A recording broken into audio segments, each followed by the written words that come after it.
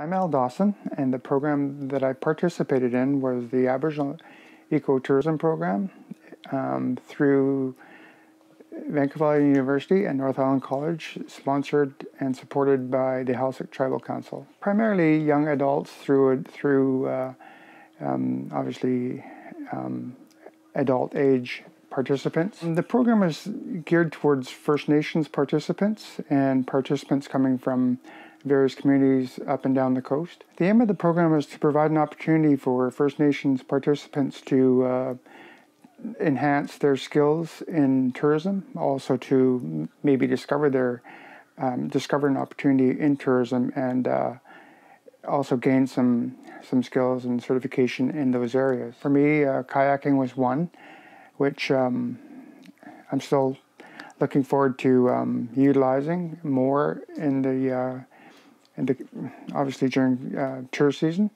Also, other activities, canoeing, stand-up paddleboard, things like that. Wilderness first aid was really important. Obviously, there was other areas, other technical courses that certificates that were very useful to the students. One of them being radio operator's certificate was very beneficial. The program was designed so that students had an opportunity to travel from community to community and participate in the program 8 days per month. So they'd spend 8 days where they would get intensive study in a couple of areas, and depending on what those communities offered, those 8 days, each 8-day period was very intensive and covered a lot of material in a short period of time. And I think that's a really useful and beneficial way of delivering the program. Some of the communities we traveled to were Quadra Island, Jacqueluton Lodge. We spent 8 days there. Was our first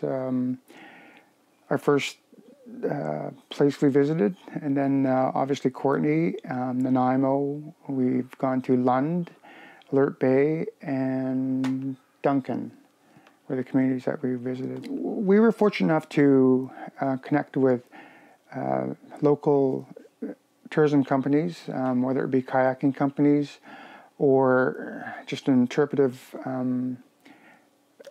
a person that provided interpretive guiding in the community, like if it was a walking visit through the community or areas of the community.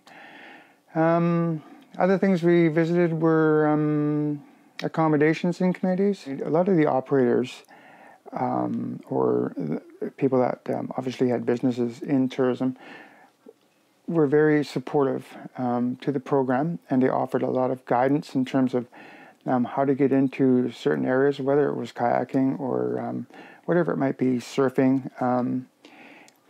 And we were able to establish quite a network of contacts from the various communities that we visited. Not only did we go to that specific community, but neighboring communities were able to come and offer expertise and support to the program as well. I think the success for me was the fact that such a program offered what I would call a safe place for First Nations participants to study among their peers and feel that support and have that understanding of each other's, just by virtue of the fact that they come from similar communities and similar backgrounds. But also, I think it gave a lot of the students and participants an opportunity to really learn more about what they're capable of, and also find a passion or establish a passion about the things that they want to do in their lives. Obviously, tourism was the focus, but it offered an opportunity for those that probably didn't have the confidence to go out and do other things or the things they wanted to do. It gave them that opportunity to gain confidence and experience and understanding of who they were, and then take off and go and do and experience their lives the way they wanted to do it.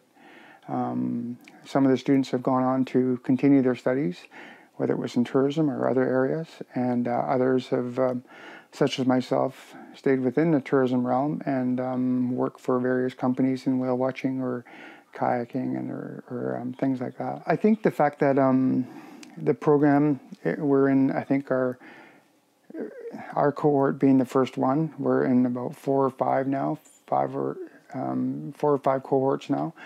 That in itself says a lot for the program. The fact that there's value in the program, so it gets funded, and the funding itself is huge. And I think my hope is that it continues. So I think that is in itself a huge. It's a bonus to the program to have it run over and over again.